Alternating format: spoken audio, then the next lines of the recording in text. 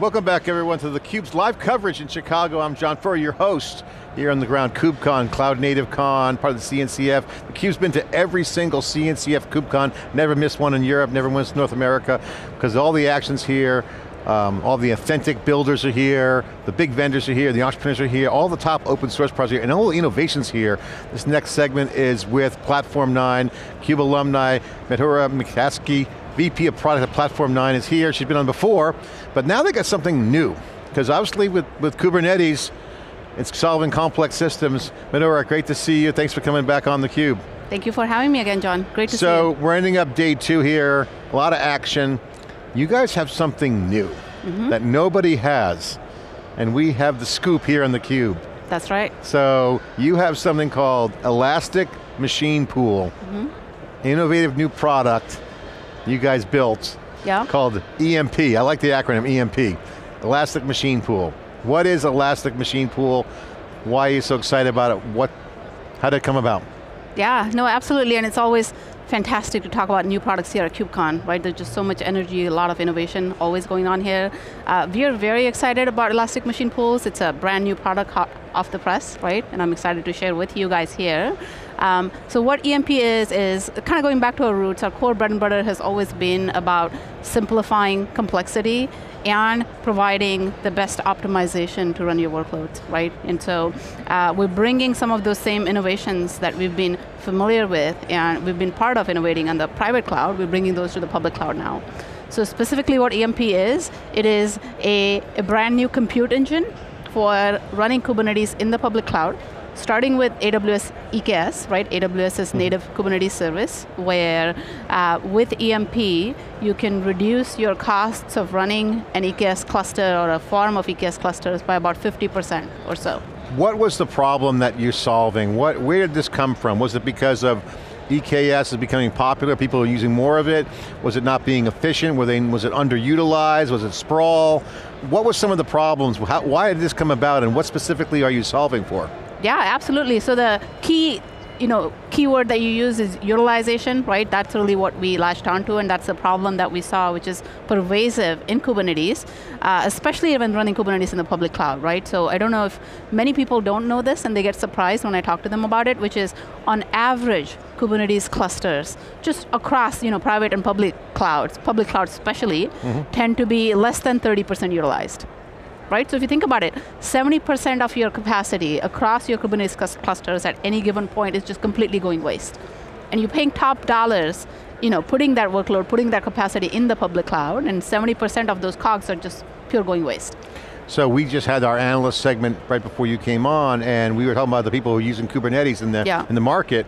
69% of Kubernetes users or companies have Kubernetes running in more than one cloud.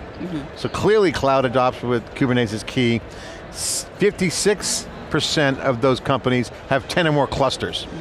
So we're starting to see, as we talked last time you were on theCUBE, Kubernetes is growing. Okay, it's going to become like the Linux, it's going to be invisible, it's going to enable other things. That's right. What specifically about the Elastic Machine Pools is relevant? I mean, how do you describe this? How would you give the pitch, the elevator pitch to someone if you say, okay, you got my attention, and we're doing a lot of EKS, I hear people talking all the time, pitching and moaning about this, that, and the other thing. What's in it for me? What's the pitch? That's right, and so it's an interesting question because typically when I talk to people about EMP, the next question is, well, I've seen 10 other cost optimization tools in the market, right? How is yours different? And what is very unique about EMP, and which is why we're building something that I say nobody else is doing in the market, is what we do is, instead of you deploying capacity in the form of EC2 instances for your EKS clusters, we go straight to AWS Bare Metal. Okay, that's kind of going back to our roots. We come from virtualization. I spent 8 years at VMware helping perfect that. So because we're able to deploy straight at AWS Bare Metal, now we're able to bring in a ton of innovation. Okay, so we put virtualization on top of AWS Bare Metal. Then we create our own layer of VMs, and these become alternate worker nodes. So you go to the Bare Metal and build from the ground up the abstractions or tooling or software and manage the pools. That's right. So you're essentially giving them on-demand or Like spot instances, I think like spot instances, like yeah, use it except when you need for it. none of the drawbacks of Spot. So instead of you using regular EC2 VMs, you use these elastic VMs, but these VMs are highly, highly optimized with one goal, which is how do we get the best utilization out of that underlying capacity. Okay, and so no one has this. Nobody, not a single vendor in the market has that. This is a unique solution. This is all right, so let's get into unique. some of the data that you see from this. What's the result of using EMP or Elastic Machine Pool? Yeah. What are some of the outcomes that you're seeing? Share some stats. Okay, Yeah. first one to do it. I get it, that's cool. Yeah. What's the results? So the immediate result that most companies we were working with, and we're working with a number of companies right across different sectors, is that we're able to pull up that Kubernetes utilization from 25, 30, 40% all the way up to 60, 70%. Right? Typically memory tends to be the most constrained resource, and we're able to pull that utilization up. And we're able to do that without any overhead around your application disruption. We don't take your parts down ever, because we're using some really cool patent pending technology like live migrating your virtual machines behind the scenes on that pool of bare metal servers. So the biggest benefit we see with our customers is pulling up that utilization up to about 60, 70%. So your costs just immediately halve, right? Like you can do the math and see what a massive Cost impact. drop significantly. What percentage you see in cost drop? 40, 50%. And utilization goes to 60, 70%. And utilization goes to 67. So all if right, you take so from 30 to 60. no-brainer, obviously, Yeah. on a work, if it works. Yeah. I'm assuming it works. Yep. So it's access only right now. What's the status of the product? Yeah, so it's early access, but if you go to our website, platformline.com, there's a web page for this product. You can see a video, and the best way to get access is just reach out for a demo, and then we can create a custom report that tells you for your environment how much we could save. So basically you built I won't say purpose-built, but I guess it is, a product specifically to manage Kubernetes clusters in EKS and do it in a way that drives the highest utilization and the best cost scenario. That's right.